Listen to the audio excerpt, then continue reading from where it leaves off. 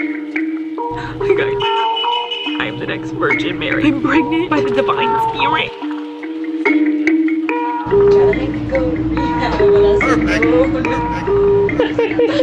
Anyway, the fact that you put, you know, your real emotions into it, and that's valuable and that's good and that's real. Yeah. And then you're gonna have people who are gonna say, oh, you know, like she just writes songs about her ex-boyfriends. And I think, frankly, that's a very sexist angle to take. No one says that about Ed Sheeran. No one says it about Bruno Mars. They're all writing songs about their exes, their current girlfriends, their love life. No one says that about Ed Sheeran. No one says it about Bruno Mars. They're all writing songs about their exes, their current girlfriends, their love life, and no one raises a red flag there. Today was gonna be the collab of the century. I was gonna go collab with Jake Paul, which is like my most requested video anyone's even ever wanted me to do. I was having a baby. I'm not having a baby.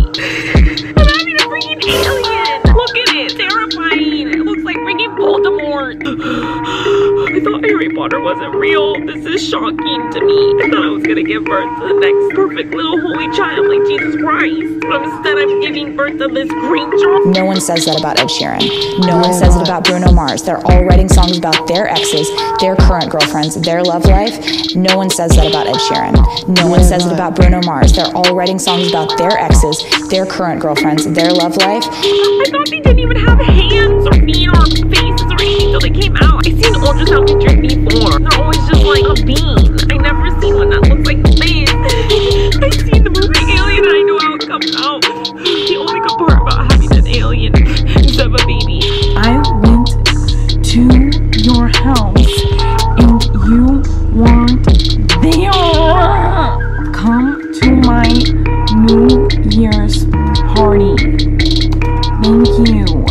No one says that about Ed Sheeran. No one says it about Bruno Mars. They're all writing songs about their exes, their current girlfriends, their love life. No one says that about Ed Sheeran. No one says it about Bruno Mars. They're all writing songs about their exes, their current girlfriends, their love life. And no one raises a red flag there. Sure.